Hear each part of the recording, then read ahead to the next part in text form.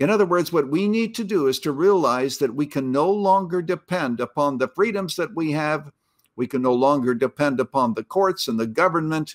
And I think that this will become even clearer as time goes on.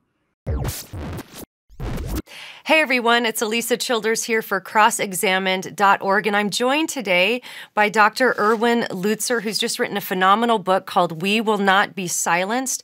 This is a highly recommended book. This book really inspired me. It talks about all the stuff that we are facing as Christians in our culture right now: outrage culture, racial tensions. We're facing the cultural Marxism that seems to be sort of bubbling up in our culture. And a lot of people are sort of asleep to it. They're complacent to it. But, you know, there are actually people who are advocating to have the U.S. Constitution changed. There are people advocating to pack the Supreme Court. So, Dr. Lutzer, my question for you today is, if that happened, if the Constitution actually were edited, if the Supreme Courts became packed, if our freedoms were essentially taken away, how should the church respond? What is our job as Christians? Should all those things happen, what lessons do we need to relearn? Alisa, I think we have to go back to the early centuries and realize something, that even though the Constitution of the United States is a remarkable document, we've had these many centuries of freedom for which we are deeply grateful. The fact is that the Church of Jesus Christ was not built upon the Constitution. It was built on Christ. Now, for those of you who are watching who've been to Israel, you have been to Caesarea Philippi, where Jesus Christ made that awesome statement, "Upon this rock I will build my church, and the gates of Hades will not prevail against it." If you remember being there, you looked around to the mountain and you saw various caves.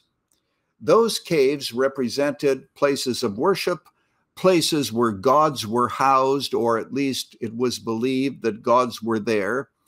Jesus made that statement at the very citadel of pagan religion. You and I have not had to learn that lesson because we have taken our freedoms for granted, and we're going to have to relearn the cost of following Jesus Christ.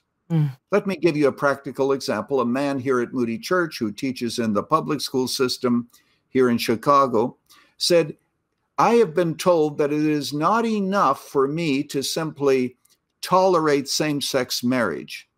If I don't celebrate it, I could lose my job."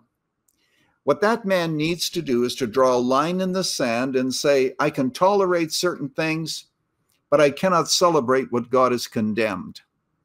But I will stand on my convictions, and if I lose my job, I'm going to have to trust God, but something else that the church is going to have to relearn.